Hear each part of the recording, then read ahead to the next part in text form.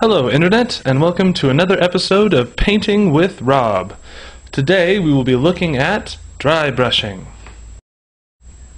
Dry brushing is a technique by which you use a brush that has had much of the paint removed to catch the high spots on a model with paint. This can be used to create the illusion of depth and to accent colors in order to make them pop and have more life and vibrance to them. For instance, these models have been painted green, although that is difficult to see, for their uniforms. These ones have green armor, but again, it's dull and flat. We'll also be looking at how dry brushing can be used to weather vehicles by adding damage to their pristine paint job. Because here in the 41st millennium, damage happens. Dry brushing is used to catch the high points of the models, like the folds and ruffles in the fabric, or the ridges of the armor on the chitin of this nid. What you're going to want is a dry brushing brush. Dry brushing brushes are different from regular brushes in that their tips are flat, like this one. This is so that it doesn't get in the recesses as you're doing your dry brushing. In order for dry brushing to work properly, what you're going to want to do is make sure that your base coat is a darker color and your dry brush color is going to be a lighter color. Because most of the high points will be caught with the lighter color, it will create the illusion of shadowing in the darker recesses. Here, allow me to show you. To begin the process, put a little bit of your lighter colored dry brushing paint on your paintbrush. Then, take and rub most of it off. This seems counterintuitive, but what you're going to do is get so there's just a little bit of paint on there. If you'll notice here, the color slowly gets lighter as it goes along. This is because you've gotten most of the paint removed from the paintbrush. If you're not satisfied with the level of paint you have on, you can always dip and try again.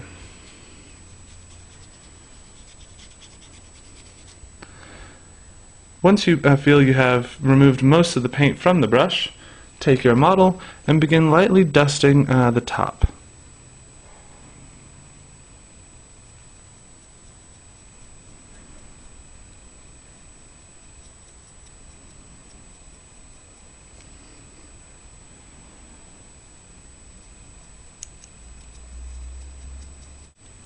In order to get as much of the model as possible, make sure that you paint in a sort of star pattern, getting all of the cardinal directions, making sure to get as much of the model as possible.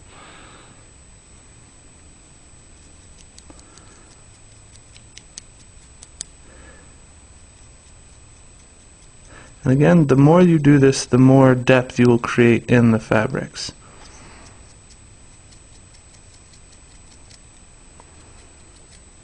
If your brush gets low, reapply.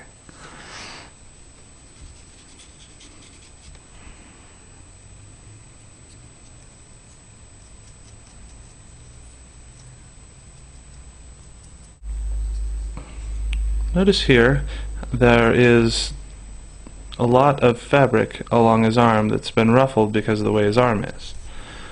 When we dry brush him, that fabric is going to show up really well.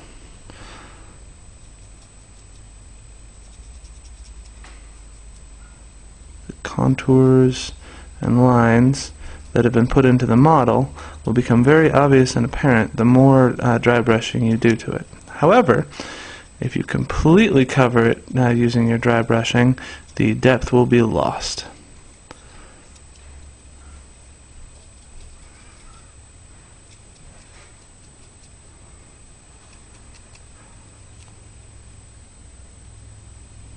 See?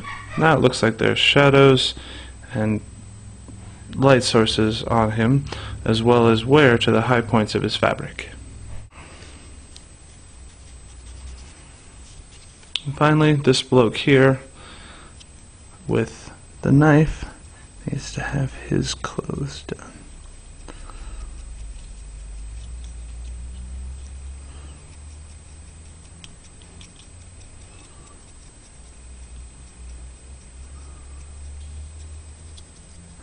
And you'll really want to just try to find any place that has contours and depth to it and kind of give it a once over. Also, you'll notice that I'm getting paint on some of the other surfaces. This is not a process that you can do terribly accurately, so you're going to want to do it fairly early on in the process so that you can go over any areas that you might get any extra on with your other colors in order to keep them from being green. A wet dry brush will cause your paint to smudge and smear, falling into the recesses of your model. So it's recommended that after cleaning out your brush between colors, go ahead and let it dry for a little bit so that you don't smudge and smear. For this example, we will be using dry brushing to add depth to these pieces of chitin. You'll notice it is a very flat, dark green. And what we're going to do is take the high points and add light colors to it to make it look as though there is shadowing, so the lower points are darker and the higher points are lighter. We'll also create a nice camouflaged effect. Again, to start, get a little glob of your paint, your lighter colored paint on your brush. Then give it a little bit of a brush on your surface to get most of it off, so that again you'll only be getting the high points. And for this guy, what I like to do is run it along the armor plates this way so that it will only be catching the one side. Also, go ahead and what I like to do is do the ridges as well. The idea being that as the armor gets worn, it lightens up. And the newer armor is the darker color.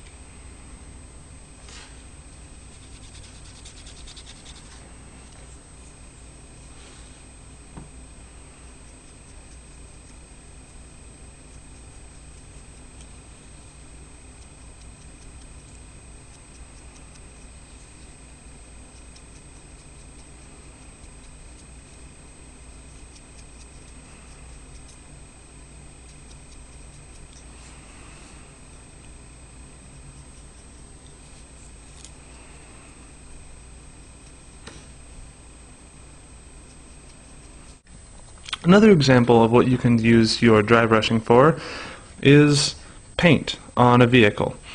Right now, the green paint blends into the black very easily and is very flat and matte, not very entertaining or exciting. However, in painting this, I have left marks and lines from the brush strokes. That's okay. In fact, we're going to use those brush strokes to gain more depth and character to the paint on the nose of this Vendetta. To begin, it's the same process. Dip your brush, get a little paint on it, then rub most of it off so that you have just a little bit of color coming off the brush when you rub on your surface. I usually use a paper towel just for ease's sake, and then again brush it onto the surface.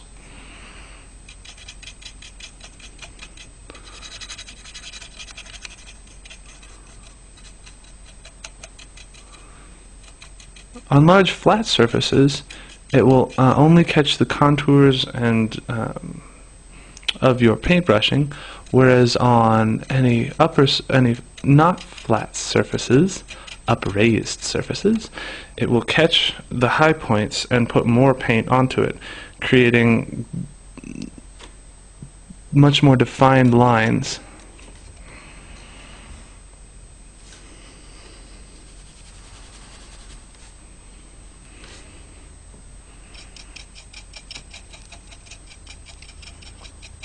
Also, the bolts on the panels also catch the paint, making them lighter.